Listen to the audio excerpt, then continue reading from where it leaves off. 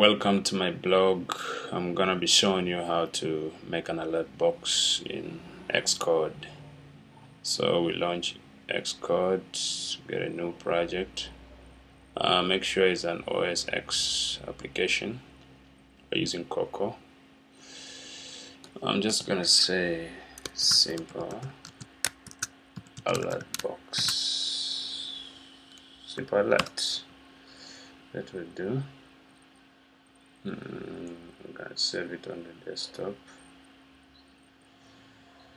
This is what Xcode gives us. We're gonna do this in about 2 minutes.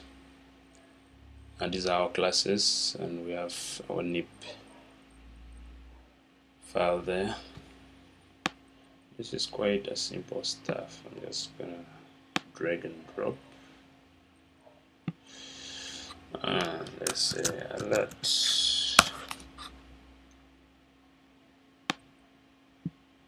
And drag it there in the middle. Run. This is a program that's working. Build succeeded. Let's see. So this is our alert. Can maximize it for you. But it's doing nothing. So how do we let it do something? First of all, let's quit this application. Let's go straight. I need more space here. Let's go and hook it up to our code. Press Ctrl, drag, and that will appear. Make sure it's action. Let's say alert, simple alert. Simple alert. Connect. So this is our header file. We've hooked up this alert button to our code. So when I mouse over that, you can see push button. Now let's go straight to the .m. You see it connects directly to the implementation file as well. We create the code by calling this method. So we're going to create that. Let's say this is going to be alert message equals to it's an NS alert actually. Alert with message text, so good alert. So that's the string, and this is a great alert feature. Just to get more space, let's just do that. Sorry.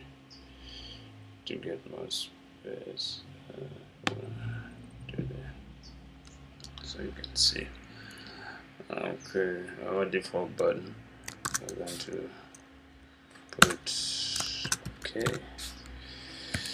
and our alternate button, let's put alternate so we can see, just for the sake of this presentation. And the other button, we're just gonna put other. Okay.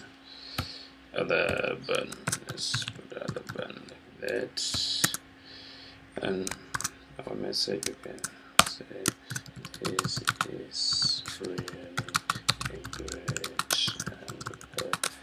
app under 2 minutes.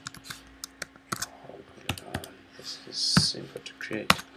Now we have created that, we need to call this message. How do we actually don't just initialize like that? We begin, gives us everything. Oh gosh, model, this is really great. Just put a message there. I love this app, sponsored by